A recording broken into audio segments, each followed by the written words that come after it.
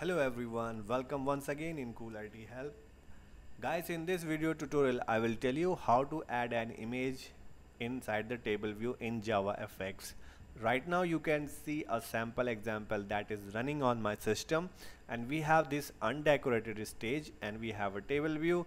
Then we have this small image added inside this column. Okay, I am going to click this button and 3 more rows will be added inside this table view.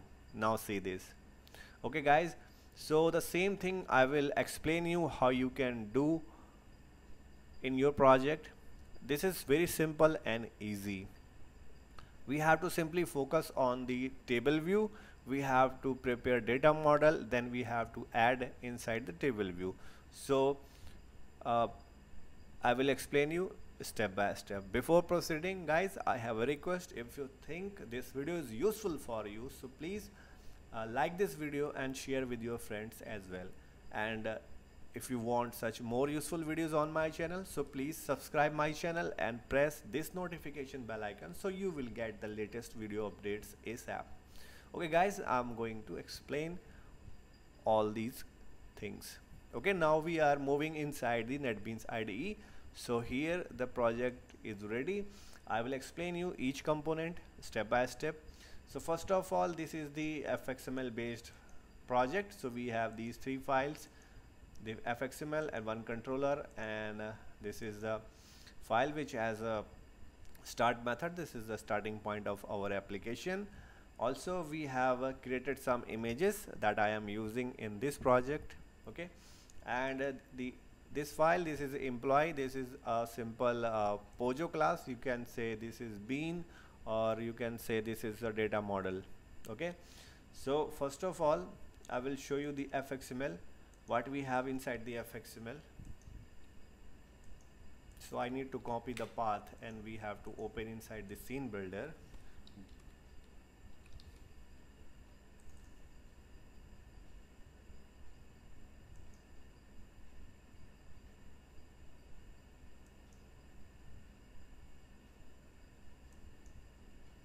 So here's the scene builder. Now I'm going to open the fxml of this project so you will have a good understanding. So guys, this is the fxml of the project. So here we have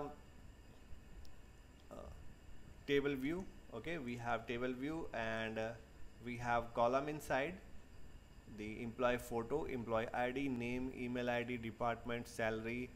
Okay, so in this way we have all these column already created and the fx corresponding fx ID assigned to this, like employee ID, and each column has one fx ID. Okay, and here's my button. So we have handling this button click action inside the controller. So there is a action handler method, handle button action. I will explain you inside the fxml controller. Okay, so guys, we have all these set up inside the fxml. I hope you guys are clear at this level. Okay, now I'm going to explain the code. So here is my file which has a start method. So first of all I will tell you we are using the CSS style sheet to creating that look and feel, that transparent stage for setting the color and for setting the font color. So this is easy thing. This is the style sheet. Okay, this is very simple. Dot root means we have applied the background color on the base. That means we have applied the color on the stage, and the same way we have applied the color on the table view, and we have applied CSS for the row cell. Okay, and here we are changing the text color, and here we are changing the column text color. So this is simple CSS, nothing more complexity here. And now we are going inside the controller. So what we have inside the controller, I will tell you the main concept what we are doing here. So we have created the fx id, and with the help of @fxml, so we are taking the reference of that object here in the controller. So we will use these objects.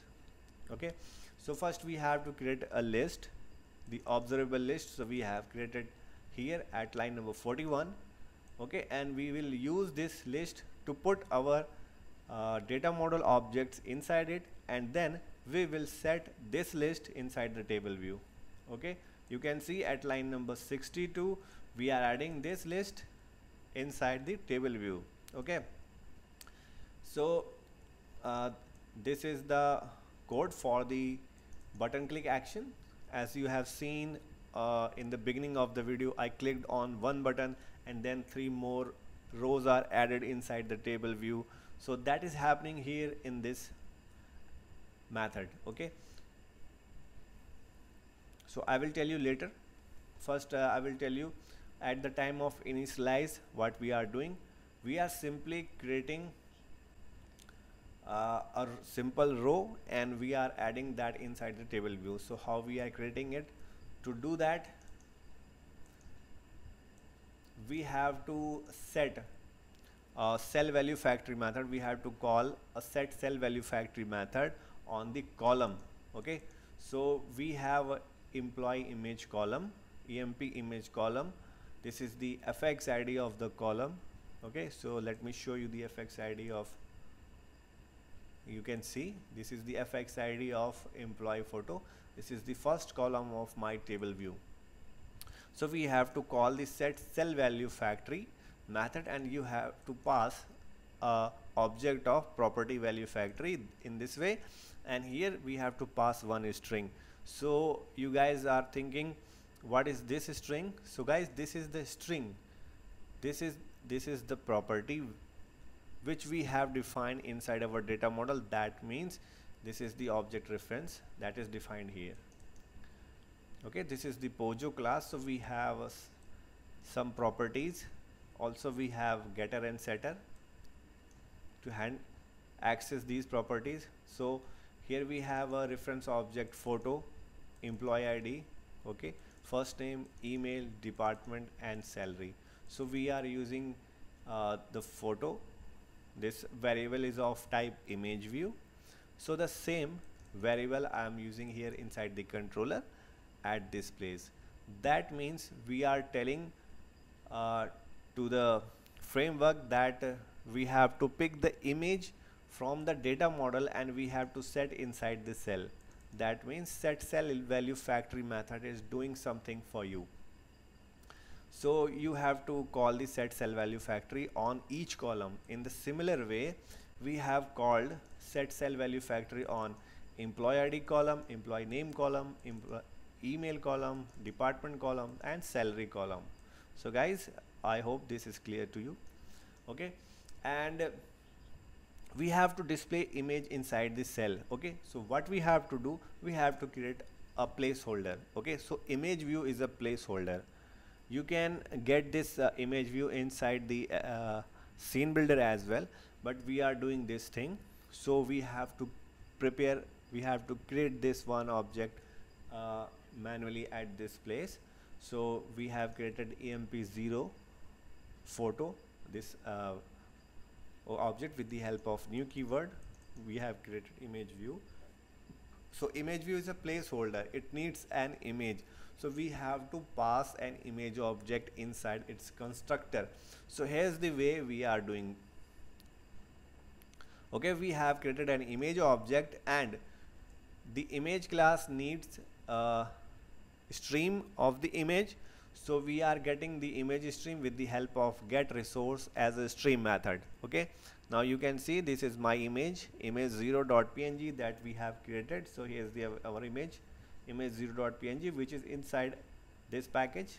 This is base package. Okay, so once we have created the image view object, we have to pass here in the data model constructor.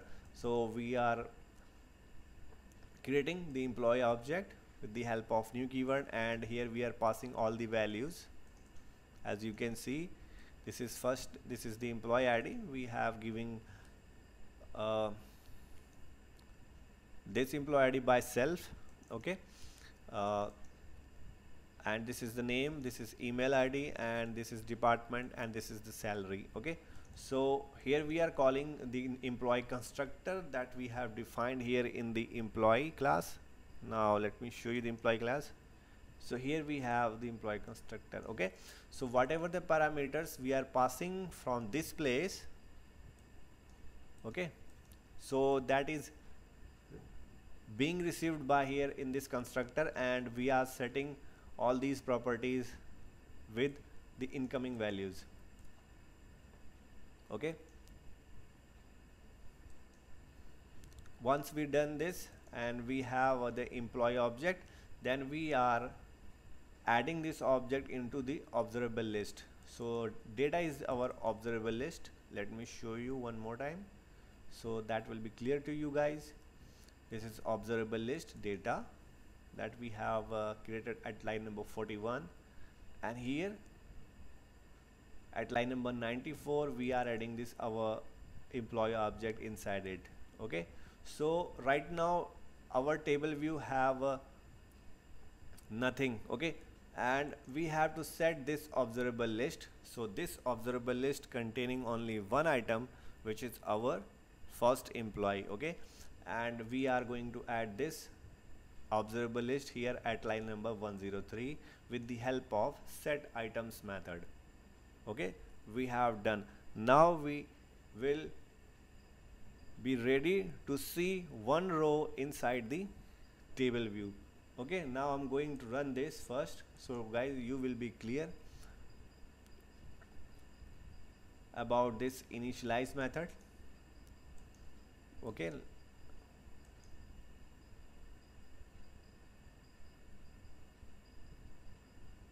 now you can see our first image is loaded and rest of the data for the corresponding column are filled properly.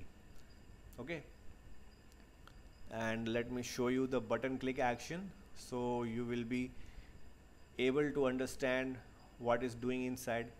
This is very simple. We simply creating the 3 employee object.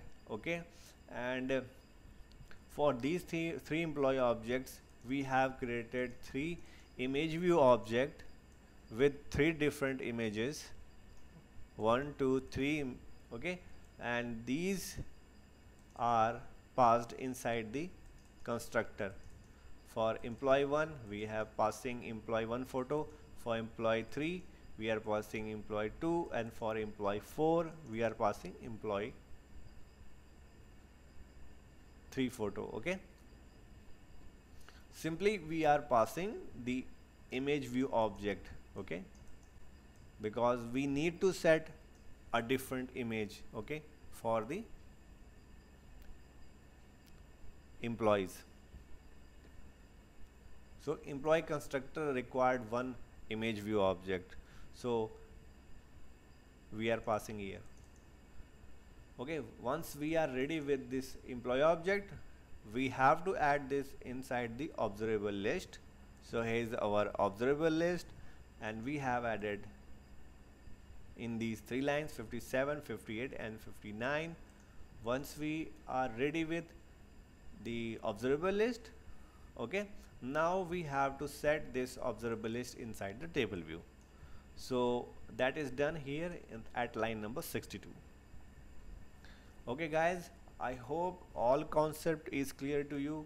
Let me revise one more time what we are doing. We are simply creating one observable list. Okay, so observable list required data model. Okay, so our data model is employee.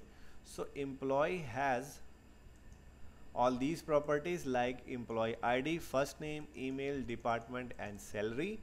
Okay, and we have to fill this employee with the values. So we are using the constructor to fill up this object. Okay, fill this employee object. Okay, and then when we are ready with these employee objects, we are putting inside the observable list, and simply we are putting this observable list inside the table view. So whole arrangements are working this way. So don't confuse. As we have added the image, in the similar way we are putting the string and integer values and float values inside the table view cell. And this is the button click action. I'm going to click it. Now you can see these 3 more rows are added successfully, guys. For your easiness, I am giving the download link of this project in the description, so you guys just download this project and import in your NetBeans ID, and you can explore more, so you will able to understand the whole concept in better way. Okay guys, if you think this video is useful, so please like this video and don't forget to subscribe my channel for more tutorials, and please press this bell icon so you will get the latest video updates ASAP. Thanks for watching. Cool IT Help.